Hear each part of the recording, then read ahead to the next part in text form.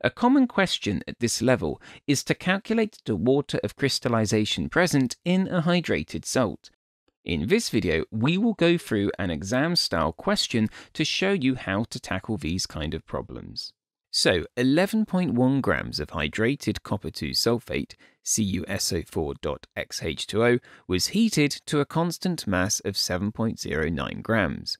Find the water of crystallization X and give the formula of the hydrated salt. Well, the first thing we need to do when answering this question is remind ourselves what happens when we heat a hydrated salt crystal. When heat is applied to the solid, the water trapped inside is released as a gas. Molecules of water get released from the solid, leaving behind the anhydrous salt with no water, in this case, copper sulfate.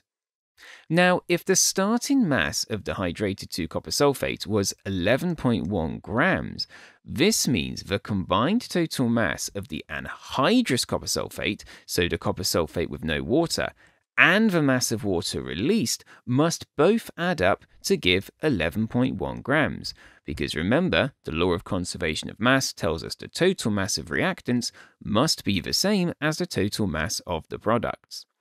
Well, if 7.09 grams of anhydrous CuSO₄ are formed then, the mass of water released must be the original starting mass of the hydrated salt, so 11.1, minus 7.09, which gives 4.01 grams.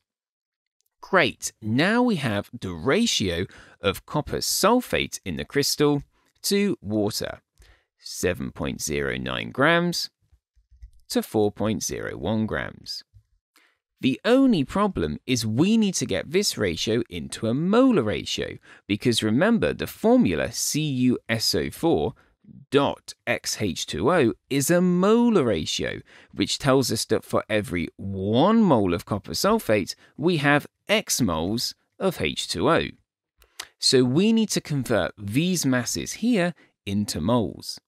To do that, we use the formula N equals M over mR, where M is the mass of our substance and mR is the molar mass of our substance, which is calculated by adding up the relative atomic masses of all atoms in the formula. The moles of copper sulfate then will be 7.09 divided by 63.5 plus 32.1 plus 4 times 16. This is because the relative atomic mass of copper is 63.5, the relative atomic mass of sulfur, 32.1, the relative atomic mass of oxygen, 16, and we have 4 of them in our formula, meaning we times the 16 by 4. This gives us a number of moles of copper sulfate of 0.0444. Okay, and now the same thing for water. 4.01 grams divided by 2 times 1 plus 16. 2 times 1 because we have 2 hydrogens in the formula and the relative atomic mass of hydrogen is 1, and plus 16 because we have 1 oxygen.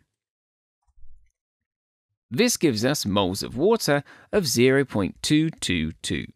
Great, this means we now have a molar ratio, 0.0444 moles of copper sulfate to 0.222 moles of H2O. The only problem is we need to convert this into a 1 to X ratio, meaning how many moles of water for 1 mole of copper sulfate. Well, to find this molar ratio, all we need to do is divide both values by the moles of copper sulfate. 0.04444 divided by 0.0444 equals 1, and 0.222 divided by 0.0444 equals 5.01, meaning we now have a molar ratio of 1 to 5.01, so 1 mole of copper sulfate to 5.01 moles of water, basically 1 to 5. This means our X value equals 5, and the formula of our hydrated copper sulfate is CuSO₄.5H2O. Well done if you've made it to this point in the video and you can understand these workings. You may see these questions answered in slightly different ways, but this is the way I like to approach them with students so they actually understand what's going on in terms of moles and molar ratios. Have a go at some of the more challenging examples in the worksheet given in the description below.